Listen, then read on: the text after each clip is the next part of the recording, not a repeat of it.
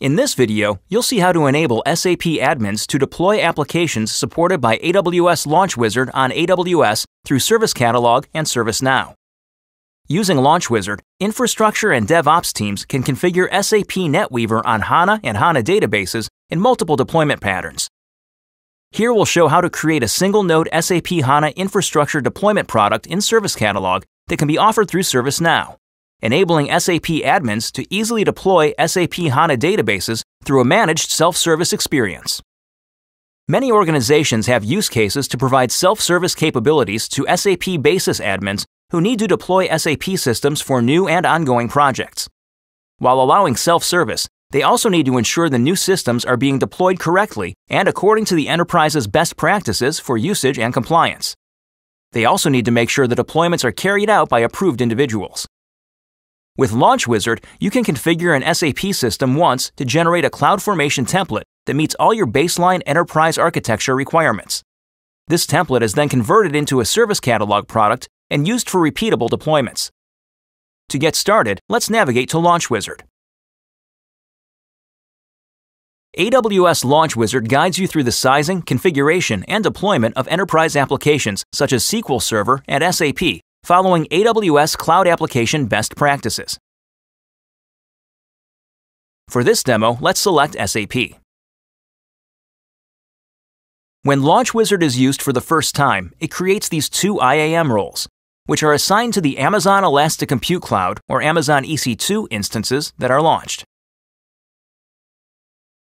Initial configuration for an SAP HANA environment requires an SAP admin or a cloud engineer with deep subject matter expertise.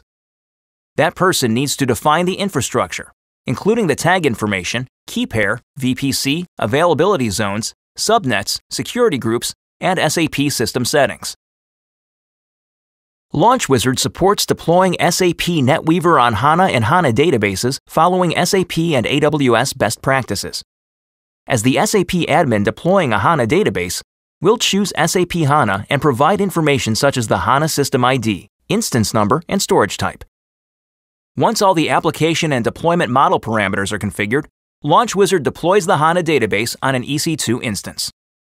Let's skip ahead to when the deployment is finished and go to the EC2 Management Console to see the instance that was launched. You can see that the instance Launch Wizard deployed is running. Let's switch to CloudFormation to see the stack details. This deployment created a series of nested stacks to deploy all the infrastructure components for the SAP HANA instance. You can see all the parameters that were provided through the CloudFormation template in Launch Wizard. You can use these same parameters to create a Service Catalog product that exposes only the parameters the SAP admins will have to enter and defaults the rest. This ensures that all HANA databases are deployed in the correct VPC and subnet, for example, without the user having to worry about those selections. To do this, first create a new CloudFormation stack. Next, specify the template to use. The template we'll specify here simplifies the initial template deployed by Launch Wizard and uses it to create an AWS Service Catalog product. This template can be found in the solution documentation.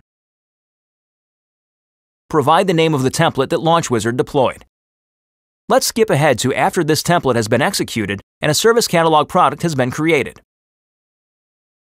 The new product appears in this Service Catalog portfolio, where end users with the appropriate permissions can use it to deploy infrastructure for a single-node SAP HANA database based on the original Launch Wizard template. If you want to use ServiceNow as the means to deploy SAP systems, you can make your Service Catalog products available by implementing the AWS Service Management Connector for ServiceNow. This solution simplifies AWS product request actions for ServiceNow users and provides ServiceNow governance and oversight over AWS products. ServiceNow users can then directly request and provision infrastructure for an SAP HANA database from Service Catalog. Here is the simplified form that end users can use to request SAP HANA, which obscures all but a few input fields. If you have a pattern where different HANA systems need to be deployed, for example for production and for development use, you can repeat this process to define additional SAP HANA products. You can also expose the needed parameters based on who is authorized. ServiceNow gives administrators the ability to pre-approve or manually approve requests and to see who provisioned the product. The new infrastructure is now deploying. Let's go to the EC2 Management Console to take a look. You can see the new instance that the ServiceNow user provisioned from the Service Catalog product. This new instance is identical to the one we deployed earlier from Launch Wizard, as it's based on the same template and parameters. Next, let's review some administrator functionality provided through Service Catalog integration with ServiceNow. Admins can review and manage all the instances that your organization has provisioned from ServiceNow. You can drill down into a specific instance to see its related items. You can even view and interact with dependency visualizations that show how all resources for an EC2 service are related. You've just seen how to enable SAP admins to deploy SAP applications supported by AWS Launch Wizard on AWS through Service Catalog and ServiceNow. Using the process shown in this video, you can also create products based on application requirements for deploying SAP HANA in multi-node and cross-AZ high availability configurations, and SAP NetWeaver on HANA systems in single-instance, multi-instance, and cross-AZ high availability configurations. You can learn more about this topic, including how to set up the AWS Service Management Connector for ServiceNow in the description and links for this video.